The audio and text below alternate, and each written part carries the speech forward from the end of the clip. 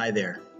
I hope you had a nice climb up Baden Hill, and we are here at our fifth installment of our Empire unit, and we're going to talk about Africa.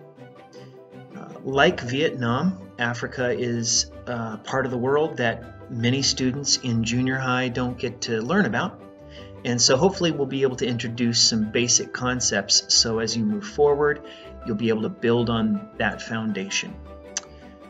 One of the ways that we need to begin is learning about the geography of Africa. There are still people, many young people, but many adult people, who think Africa is a country. They really can't process the size of Africa as a continent, and they tend to think of it as one big, vague mass. And the reality is that Africa is extremely diverse. Like some other parts of the world, maybe Asia, we tend to think of Africa as the same. The word is homogeneous, where we think of Africans as being a certain type of person, having a certain background and culture, language. The reality is that Africa has many different groups. Some of them are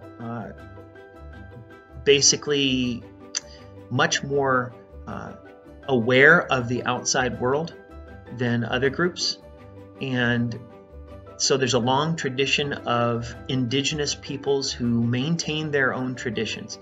And this is honestly, it's frustrated people from outside, people from Europe, even today, people who go to Africa. People are unable to understand the importance of traditions to the African people and the importance of their communities. And as we explore the meaning of Africa and the identity of Africa, we need to think of how Africa has been influenced by outsiders, how it's been torn apart.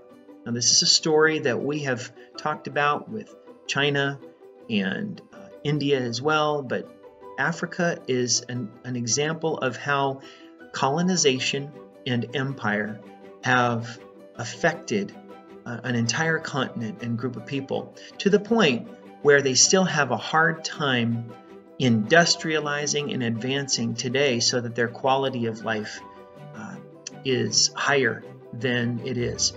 And when I say quality of life, I'm referring to the idea that people should have a certain way of living. They should have enough to eat. They should have a place to live. Unfortunately, many people from wealthier nations around the world, they think that quality of life means being like Europeans or like Americans. We need to really recognize that human beings can have a high quality of life without having a lot of technology, without having a lot of trade with other people, without having big cities. So this is very important. Let's not get too locked in on what we think is good for people. With that said, let's talk a little bit about African geography. There are some key S's that you need to know when you try to understand Africa as a continent. And maybe the obvious one is the Sahara. I'm going to say Sahara here, although Sahara is the most common pronunciation. Sahara is a desert, and Sahara would be probably a little closer to how people would say that name in Africa. So the Sahara Desert is massive, and if you understand how wind patterns and precipitation patterns work in the world, that things are along the equatorial band around the globe, things are heated, the air is heated, hot air rises, and there's a circulation of that air, and moisture is carried. Evaporation happens, moisture is carried into the air. If you haven't learned how deserts around the world are made, that's an important idea I'm not going to go into here, but just realize it's pretty predictable. You have a desert where the Sahara is, and that doesn't mean that it's always been that way. Climate has changed, and you don't have to go back that far into human history to see when large sections of the Sahara were being used for agriculture. So again, another story for another time. You know that Africa has the northern coast, and that along the eastern, or that's along the western side, you have this indentation. Okay, so the northern part is called, in some histories, it's called the Barbary Coast. This is the northern coast, and it includes countries like Libya, Tunisia, Algeria. So those areas were closest to Europe and bordered the Mediterranean Sea. And so they have a Mediterranean climate, more or less, and some of the same features, products. They have olive vineyards or olive groves, and that's a major product, olive oil, dates, things like that. And that area was an area that the Europeans knew for centuries and centuries back. You remember Carthage. Carthage was an ancient empire in what is today Tunisia, and Carthage was a rival to Rome. And in fact, I mean, it could have been Carthage that created an empire and took over the world, but it wasn't. So North Africa is coastal, and you don't have to go too far inland before things start getting to be a very dry climate and you enter the Sahara Desert. Below the Sahara Desert, you have, basically we call it the coast of the desert. And the word that we're looking for is Sahel. So Sahara, Sahel. Sahel is the coast, the coastline of the desert, the end of the desert. And it's a band across Africa that is a transition zone, and it has a less extreme climate. And after the Sahel, you have another S, you have savanna. And savanna usually is it represents an area that has a lot of grasslands. So Sahara, Sahel, savanna, and then you get into the tropical rainforest. And that is what many people think of when they think of Africa. They think of these deep rainforests that maybe were unexplored by a lot of people even into the 1800s. On the other side, toward the south of the tropical rainforest, you have more savanna. So savanna borders the two sides of the tropical rainforest. And finally, you have Mediterranean climate and desert down at the southern part of Africa again. So those are the climate zones of Africa, and I think that's helpful as we try to understand how it's organized and how people have developed. So when we talk about sub-Saharan Africa, that's going to be very different from northern Africa, North Africa.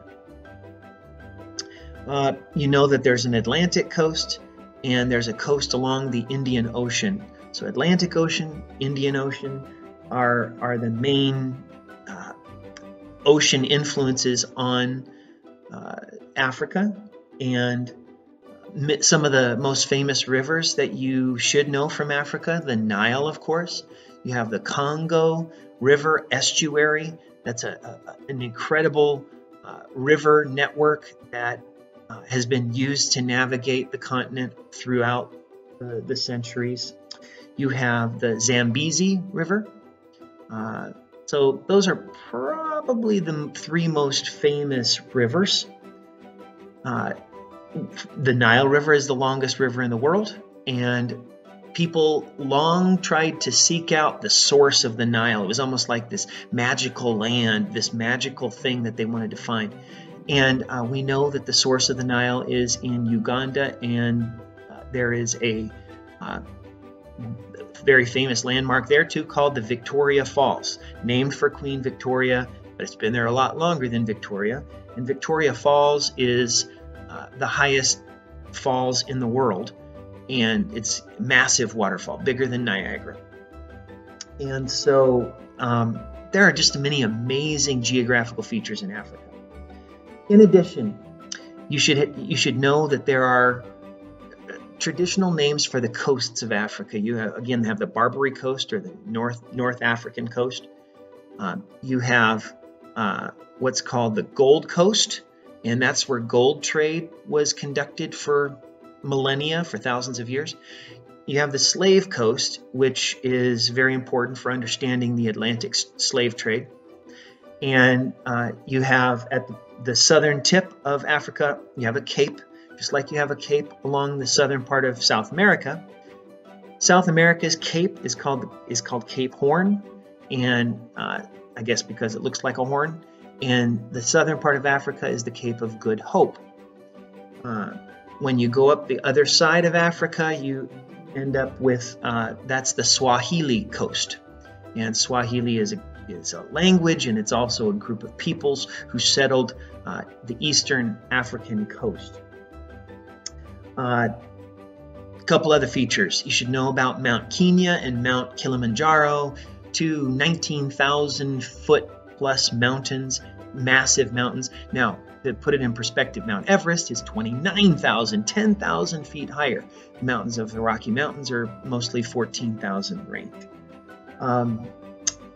Finally, just some human features, cities that you should know from the past.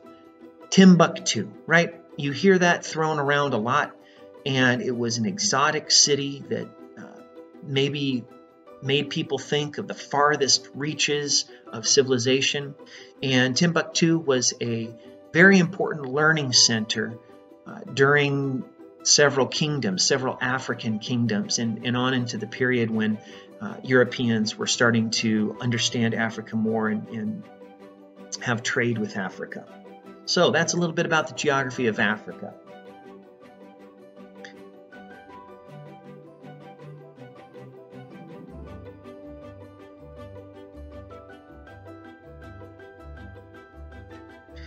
Let's talk now about some kingdoms that arose in Africa, and I'm going to have to go through these quickly. I can see I'm already halfway through my time.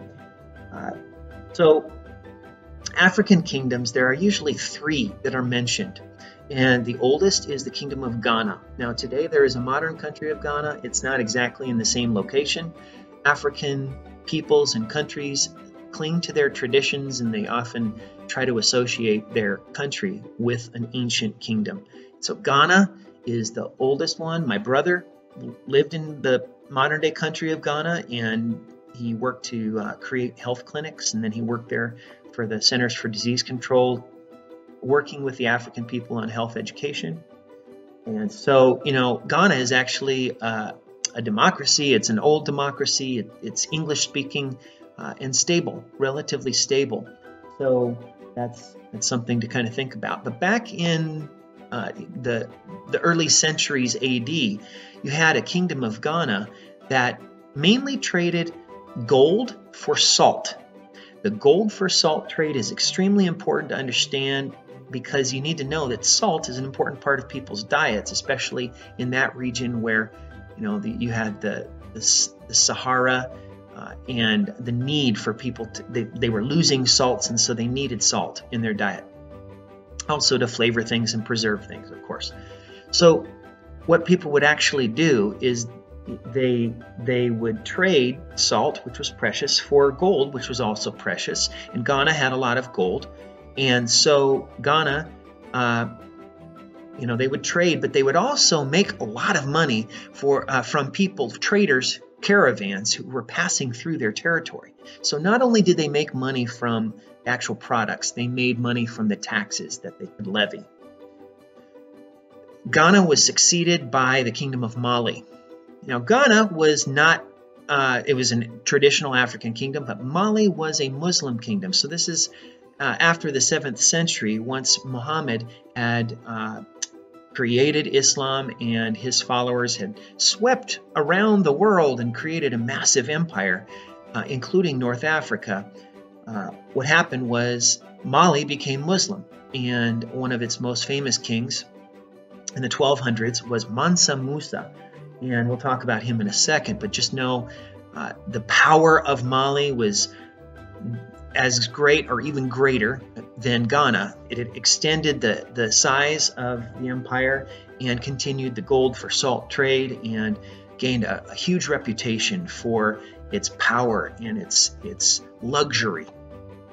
And this is when, Europeans were going through the Crusades, and yes, Europe had developed, but this was awe-inspiring when Europeans first laid eyes on Mansa Musa and his wealth.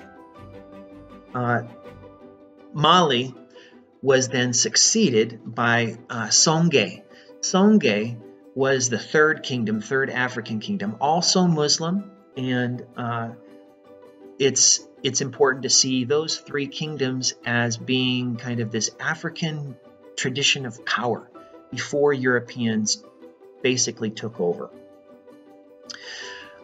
You should know in Mali, they have a rich tradition of literature and art, and they tell the story of Sunjata. Sunjata was basically their creator, their empire's creator, and the epic about Sunjata is a famous work of literature. Mansa Musa, we mentioned earlier, when he went on a pilgrimage to Mecca, because Muslims are required to make a pilgrimage or a journey to Mecca, the holy city where Muhammad was born.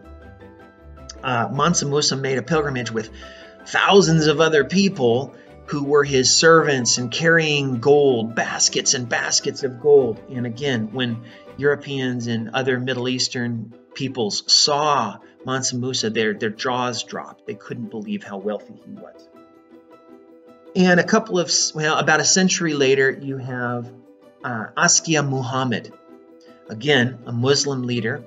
But Askia Muhammad was one who believed that being an emperor, a Mansa, meant more than just conquering people, but it meant being responsible for your people's culture. And what he did was he supported Timbuktu as a center of learning. And so Askia is known for his humility, his desire to know about other cultures and to bring people together. And he was eventually overthrown by his son. So I guess the path of peace didn't continue. Two more kingdoms, traditions that I need to mention. One is Great Zimbabwe. Great Zimbabwe, again, today there's a nation called Zimbabwe. It wasn't always called that, but Great Zimbabwe is kind of a mysterious civilization where they had a very complex set of cities, walled cities that had very advanced civilized infrastructure, things like plumbing and well-organized housing and all that.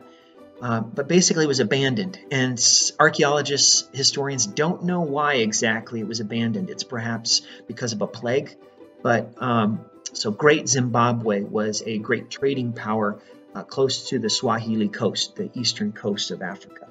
Finally, I want to mention a later tradition, the Zulus.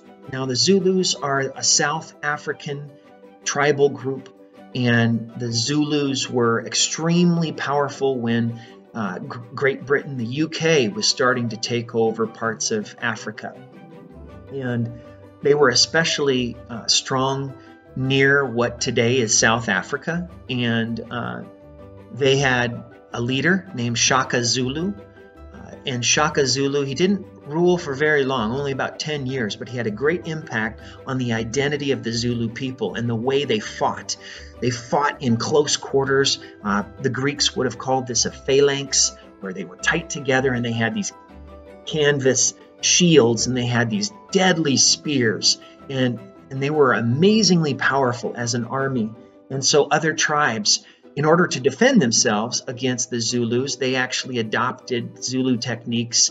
And so the Zulu culture for warfare, it spread to neighboring kingdoms. We think of the Swazi kingdom and Lesotho. And even today on a map, you see South Africa, and then you see little pockets, 2 pockets Swaziland and Lesotho, and you need to know that that goes back to the 1800s and before, when you had these different rival tribal groups, but all of them kind of are connected to the Zulu tradition. So you have these traditions of Africa that we don't learn enough about, and I can't tell you so much about them in such a short video, but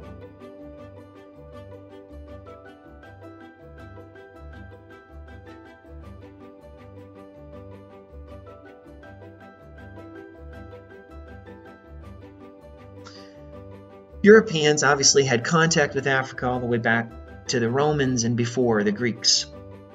And the northern coast was seen as a place of barbarians, right? The Barbary coast. The Berbers were a tribal group, and that's where we get the name Barbary Coast. Incidentally, there was an area in Gold Rush San Francisco called the Barbary Coast, where there were a lot of saloons and a lot of gambling and crime and stuff like that, and people getting shanghaied. That means they were basically kidnapped from a bar after they drank too much, and they were taken to Shanghai on a boat. They just woke up on a ship, and they were suddenly, made to be sailors, basically slaves. Anyway, the Barbary Coast in San Francisco does have a connection to the northern coast of Africa. Slavery. Okay, there is a long tradition of slavery all over the world, and the Barbary Coast was one place where slavery did happen all the way back into ancient time. But you need to know the Greeks had slaves. The Romans had slaves. We see it in the Bible. There is a tradition of slavery. That doesn't mean that it's okay. And this is what people have used throughout the centuries. They've tried to justify slavery, saying it's in the Bible. Well, that's just evil and false. We know that. So where did slavery come from as we know it? The reason the Civil War in the United States was fought. Well, again, this is in a nutshell. We have to go back to when the first Europeans began to explore Africa along the western coast. You know that Portugal and Spain became the first real colonial European powers. Tiny Portugal developed the ability to explore.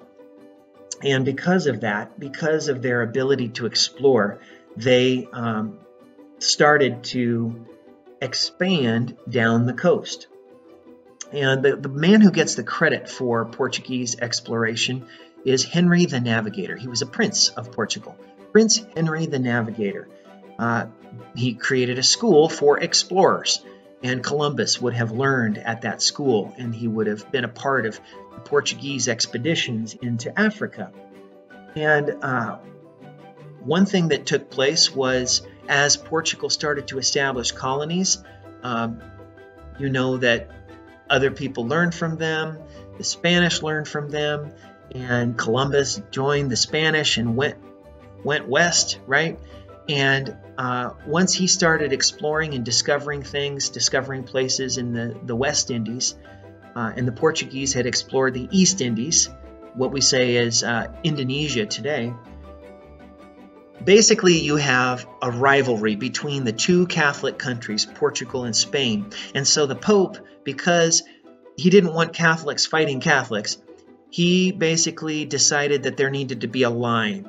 He was the referee, deciding that Portugal was going to get all the colonies on one side of the line, and Spain would get the colonies on the other side of the line. And that is why around the world there was drawn this line, and you can see that in South America to the west of this line called it was from the Treaty of Tordesillas. It was a line of demarcation, and to the west you have Peru, Chile, all the explorations that the Spanish had done, and to the east you have Brazil, which is the main Portuguese colony in South America. Tiny Portugal was able to control this massive colony of Brazil. And so that was one thing that happened, but you need to know that the Portuguese continued their explorations down the coast of Africa. I'm going to, just review again the coasts of Africa. You have the Barbary Coast, you have the Gold Coast, you have along the eastern side of Africa, you have the Skeleton Coast, and it's an incredibly dangerous, barren wasteland in Namibia, present-day Namibia, and you can literally walk down the beach and see all these wrecks of ships because it's just this terribly dangerous place to sail your ship. And then up the other side of Africa is the Swahili coast. Okay, so the Portuguese, their philosophy was, well, first of all, they couldn't get very far inland because the African kingdoms were too strong. They couldn't make inroads. And so they had to be content just having outposts along the coast of Africa. And what they did then is they sailed their ships along the coast to where the cities were, and they said, are you going to trade with us or not? And if the African king there said, no, we're not going to trade with you, then the Portuguese started bombarding the city. And that was how they established forts along the coast of Africa. Well, the Portuguese couldn't maintain an empire very long. They were tiny, and they had rivals. We would say that the golden century of the Portuguese was the 15th century, the 1400s.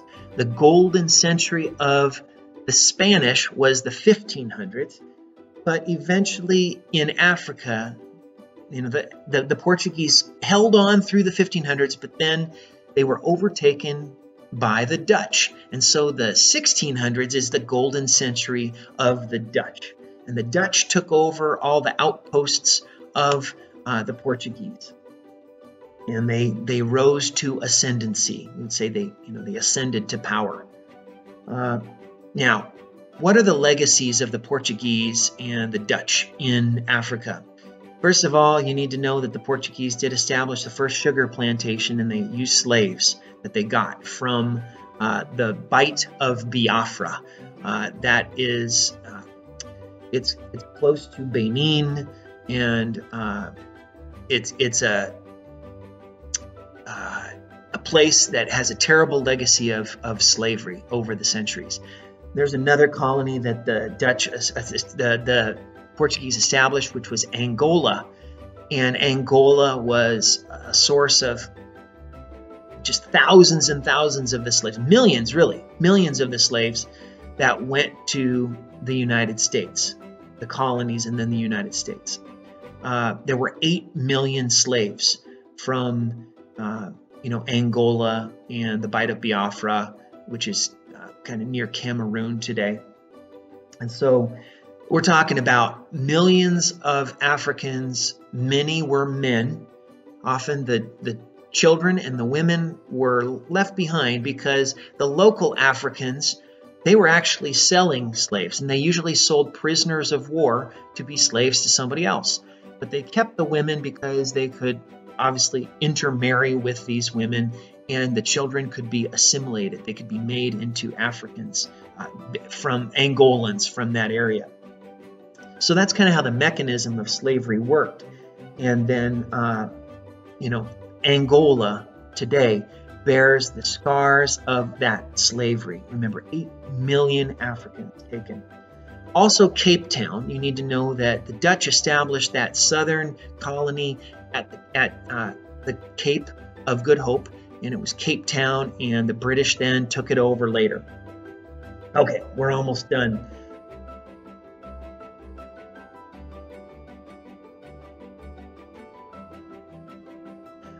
We're going to talk a little bit about how the trade in slaves developed. Just know that, the Portuguese had slaves, but it wasn't quite as dramatic as when there was a reason to export slaves to the colonies in the New World. And so when tobacco became a cash crop in the colonies, more slaves were imported, and then cotton was the massive reason that slaves were imported from places like Angola. And the cotton gin took out the seeds out of the cotton, and it made it possible for cotton to be such a valuable product for the United States, and that cotton would be made into textiles and cloth. And so what you had developed was a triangular trade Specifically now, the British were carrying things back and forth. And so the British carried raw materials from the United States to Europe. And in Europe, those raw materials, cotton was made into textiles, and ores were made into finished manufactured goods. Those products then were taken to Africa. They were traded with the kings there for slaves, and then slaves were taken to the United States, the colonies, in order to continue harvesting cotton. That was the triangular trade of the Atlantic slave trade. And again, the slave coast, the Bight of Biafra, which is basically the indentation of Africa. Looks like an armpit, unfortunately. I'm sorry to call it that, but that's what some people call it. And Cameroon is a country that was terribly affected by the slave trade there before it was called Cameroon. The first sugar plantation was on the island of São Tomé. São Tomé is important to remember. It's a tiny country in Africa, but it has that legacy of being the model for sugar plantations eventually in the West Indies, places like Jamaica and Haiti. So the place where the slaves went across the Atlantic Ocean, that was called the Middle Passage. And it was a horrible, terrible experience, a terrible evil, crossing in ships crammed together with less space than you would have in a coffin. That was the Middle Passage that carried slaves in the triangular trade of this Atlantic slave trade.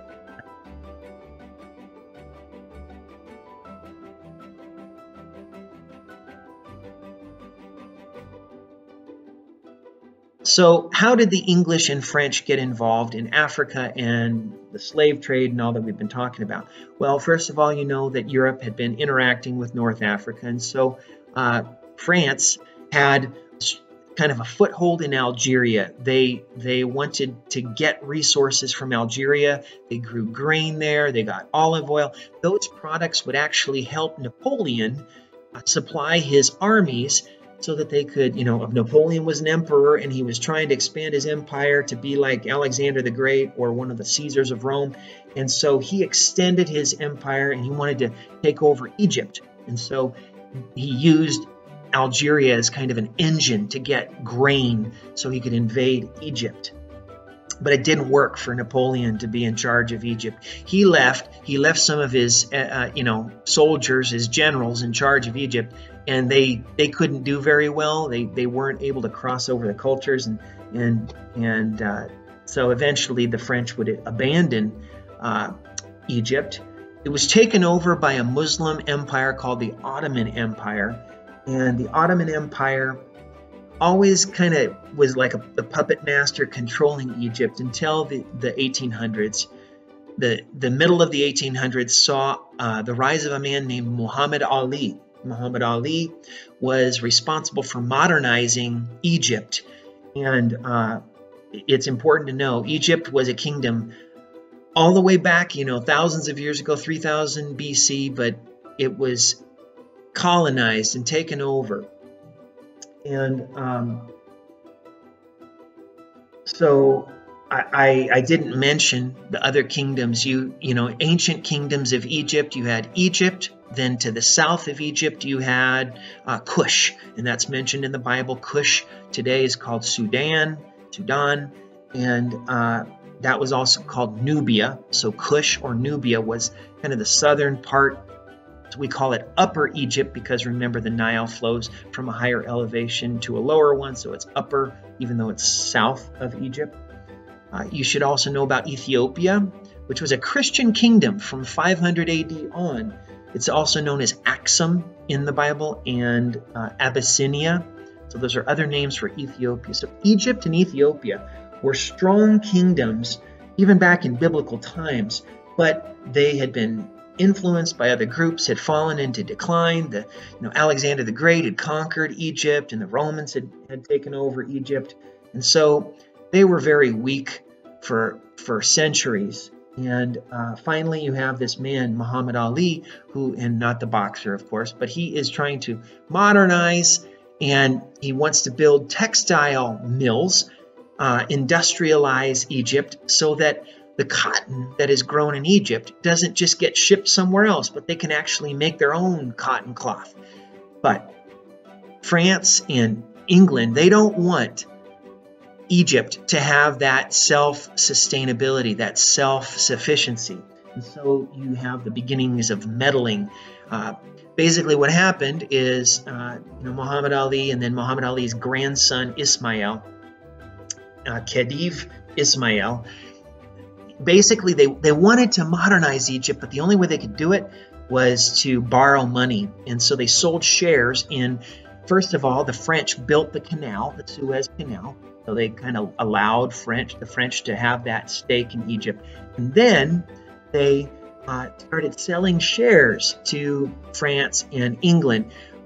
Well, France and England, they're industrialized nations, and Egypt is still very weak. And France and England say, hey, we don't trust our investment. If there are any warlords that are going to fight over the Suez Canal, we don't want that to happen. So they sent in troops. Britain sent in troops and basically took over the Suez Canal and took over control of Egypt.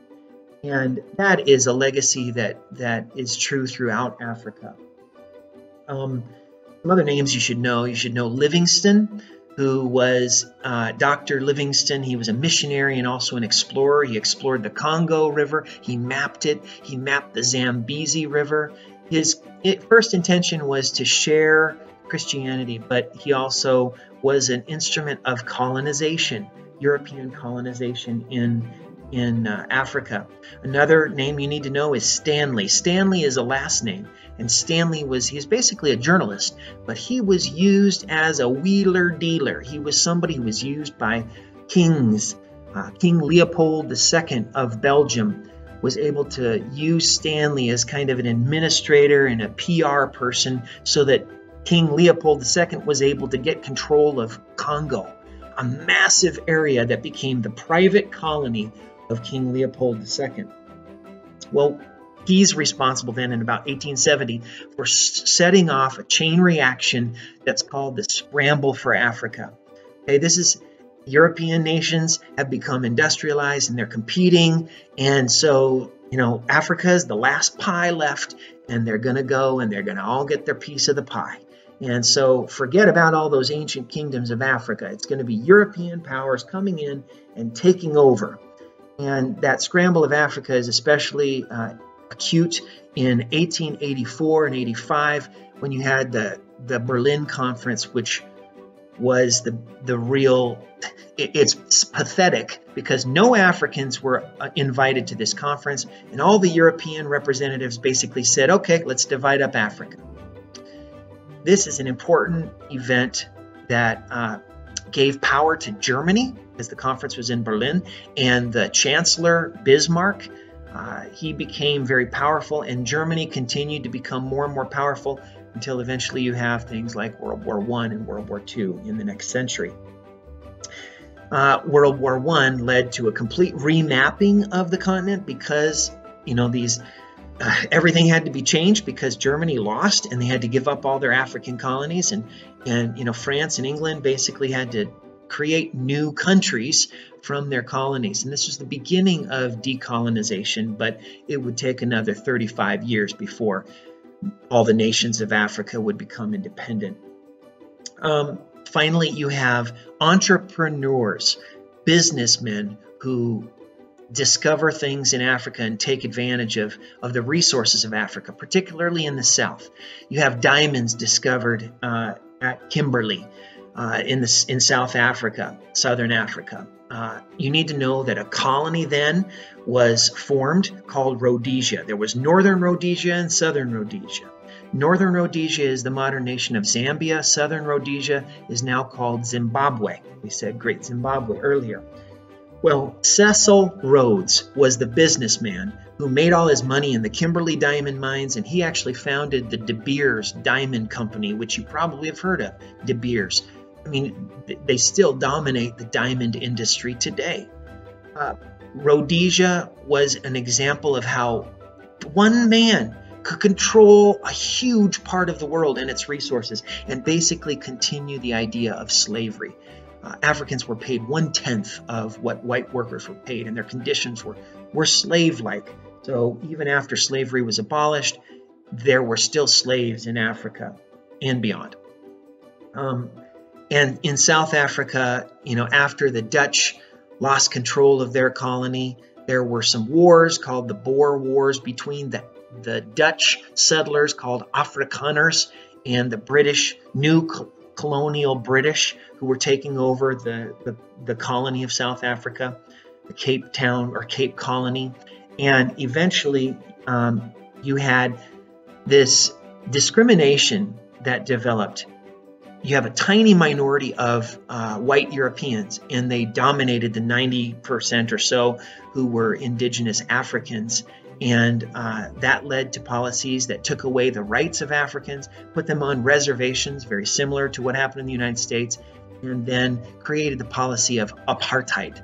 Apartheid was the official legal policy, generally seen as starting in World War II and beyond, but it happened even before, separating the races in South Africa, one of the greatest evils of human history.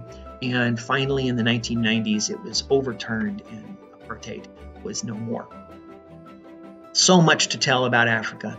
I hope that you are stimulated, inspired by some of these topics, and go out and find out more. Thanks. Bye-bye.